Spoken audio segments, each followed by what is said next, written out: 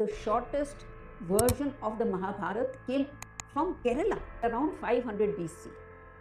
500 Brahmins migrated from Mathura region and they went to Tamil Nadu, carrying with them the version of the Mahabharata that was available in Mathura.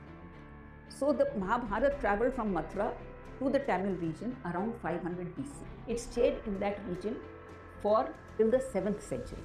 7th century May, there was an internal upheaval in the Tamil region. So these families of Brahmins, they migrated to Kerala with that version of the Mahabharata they had brought from Mathura in 500 BC.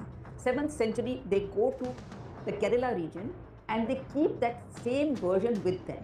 And we know them today as the Nambudiri Brahmins. So the point is that the epics, there was no part of India that they did not permeate. And everyone knew of the stories of the Ramayana and Mahabharata.